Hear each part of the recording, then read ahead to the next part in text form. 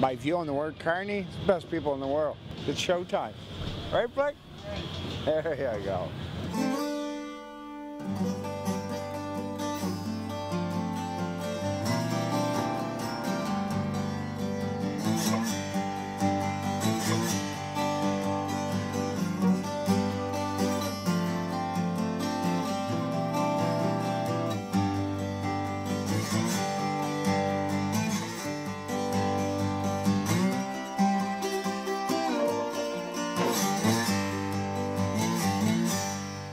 Carny? I like carny, personally. Yeah? It's when dirty carny comes out that it's a little harsh. What do you mean by dirty carny? A lot of people call us dirty carnies just because back in the day, there wasn't a lot of showers and stuff like that around, so you were trying to wash where you could.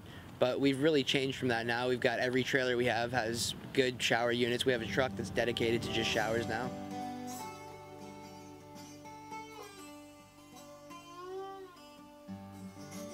I got beat up last year across the street from when I was filling up a 5-ton because I was wearing a blue shirt and the guys didn't like carnies. He said, "You're wearing a blue shirt, you're dead." And I had 4 guys. I seen one guy, I guess there was 4 guys that jumped me. So, another reason why I don't like the word carny.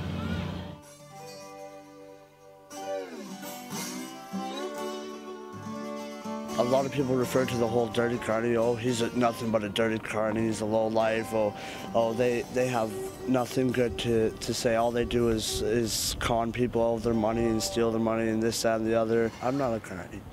I'm not a carny. I'm a joinee. I'm an agent. I work, and that's pretty much it.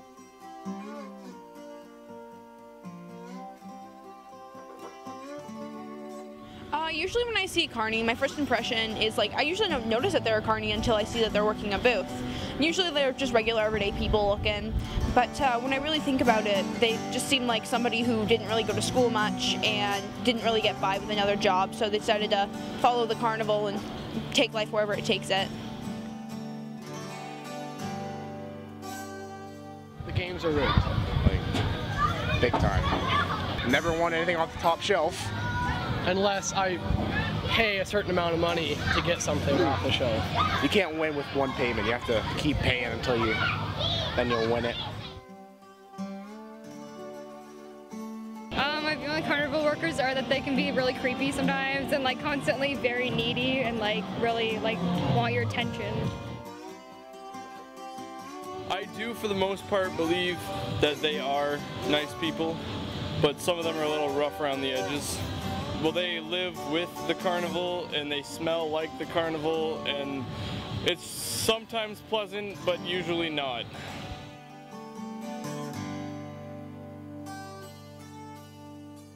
So how did you get the job? Well, I had a friend say, "Hey Pat, do you think you could work?" I said, "Well, that's a silly question. Of course I could work." So I showed up one day where I was told to get picked up. I got into a van, we started driving. About 10 minutes down the road, I said, "So, what are we doing?" The driver says, "Oh, we're going to set up." Okay. I smoked a cigarette, thought on it for a minute, said, "Hey, silly question, set up what?" He says, "Carnival rides, bud. You're a carny now." That's pretty much how I got my job. I've been here ever since. I was coming back from a cigarette break.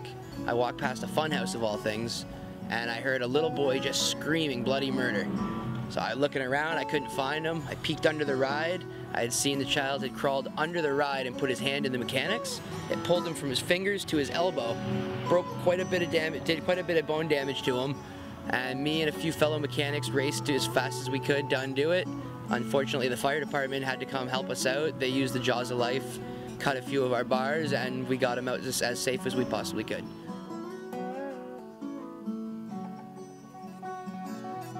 I found out later that he made a full recovery. He didn't need any cosmetic surgery or anything. He just got everything placed back together and he had a full recovery.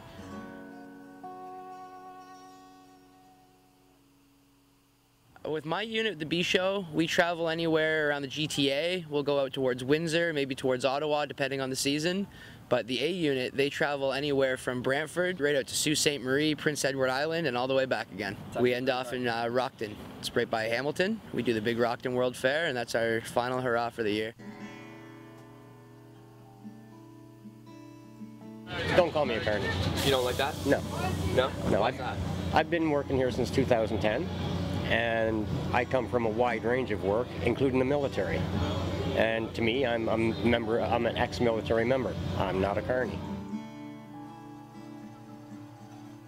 I run a machine gun game. I love it. And the word carny is way back, like 50s, 60s. They were carnies. These are ride workers, and we're called concessionaires for the games. My wife called me. Her nephew was supposed to work, and she called me all upset because he didn't show up. And I said, well, if your boss needs me, I'll come down for one day. The farthest spot we travel to is out east. It's Bridgewater, Nova Scotia. We also do PEI. About 10 spots, I think it is, in New Brunswick.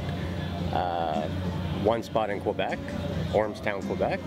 And then we start off in Ontario and we finish in Ontario. Our last show is the World's Fair, Rockton.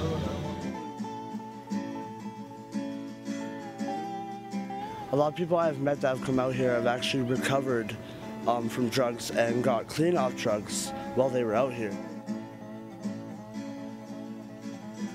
Like those street thugs, I guess you could call us traveling hustlers and all that stuff. And, you know, I don't like the word carny because of the fact of the definition that a lot of people have given the word carny or dirty carny for that fact. And that's just why, that's one of the reasons why I don't like being referred to as a carny. I go home when I'm done this season. I go home and I'm just like you guys. I sit at my house, I'll sit there, I'll hang out with my friends, I'll play some video games, I'll cuddle with my girlfriend, and I'll go to, you know, I'll spend some time with my girlfriend, and I'll go to work. When I'm not working here this summer, I come here to travel, I come here to work, I come here to help my stepdad and my uncle. They've been out here for almost my uncle's been out here for more than 6 years, but my stepdad, my mom actually introduced him to our boss, and he's been working for my boss ever since, about 6 years ago. Our boss even paid for my stepdad to get his trucking license. Nice. Yeah. No questions. That's $15,000 right there, just for the trucking license and all that stuff. That's the kind of respect we get out here. We show respect to our people. We're a giant family out here. Yeah. We may get into our own little dukes out here with each other. We may have problems with one another, but when it comes down to it, at the end of the day, we are all family. We all have each other's back.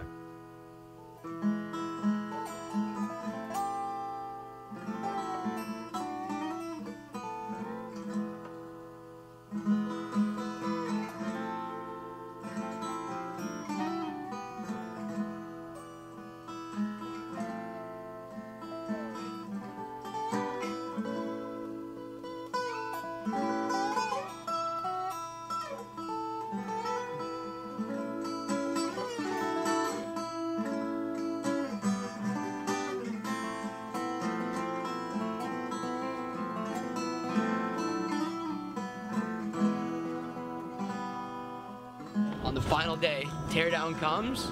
We worked all day, we tore down all night. We get into a vehicle, drive to a new city. Maybe if we're lucky, sleep for 1 or 2 hours. The second you wake up at 9 a.m., you're setting it all back up again in a whole new city. It never goes away.